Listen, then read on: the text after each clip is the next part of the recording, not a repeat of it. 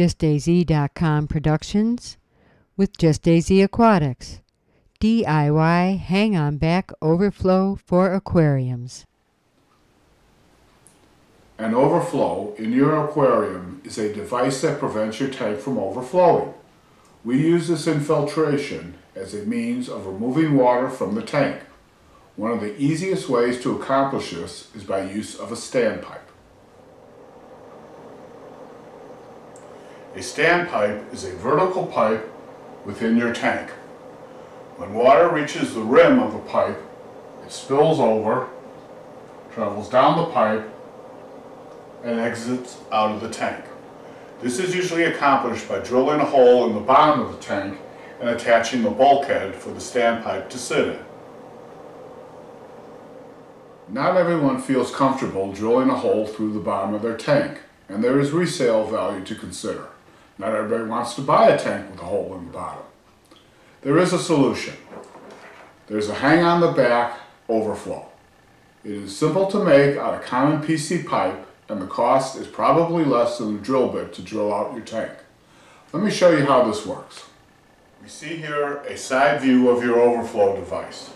This is the standpipe. When water reaches the top of the standpipe, it flows through the pipe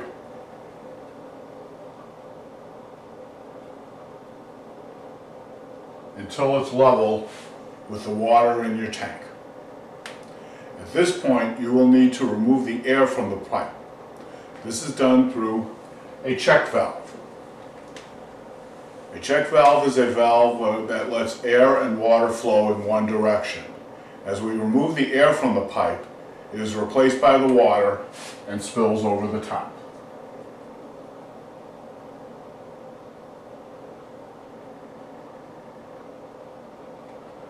And then out the discharge.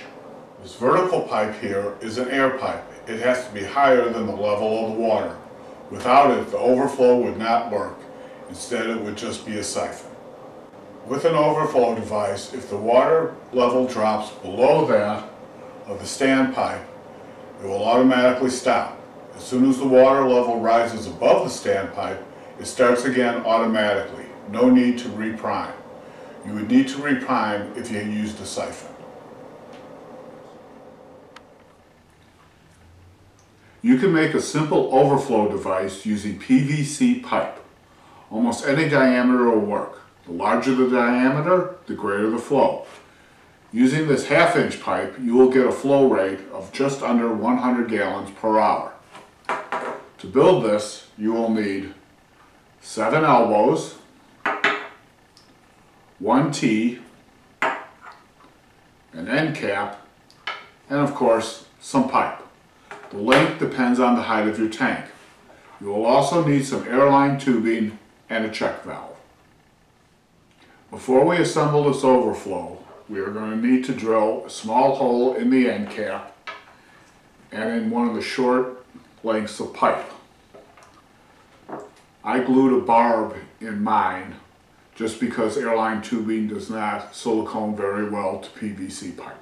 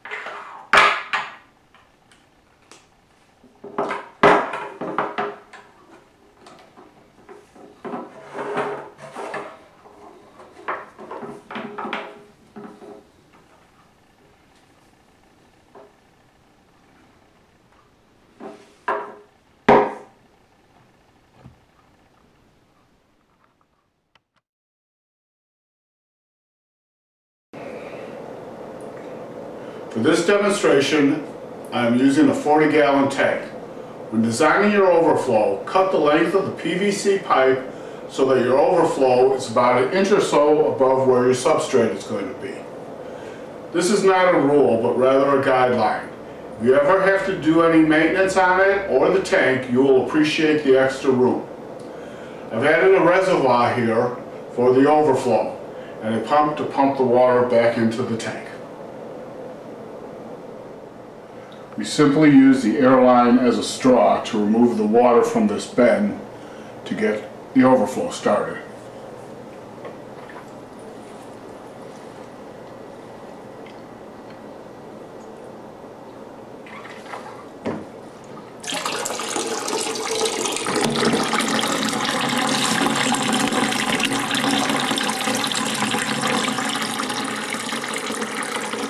Could add a cap with a hole on it.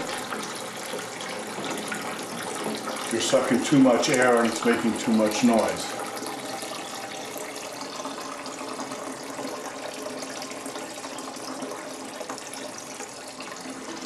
Overflows are mainly used in conjunction with external filters in home aquariums, but are also used with automatic top-off systems and automatic water changing systems.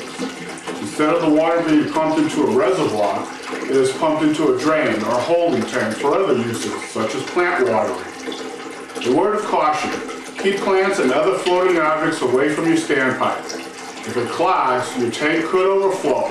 It is recommended that if you use an overflow device, you use two of them. If one clogs, the second one ensures your tank will not overflow.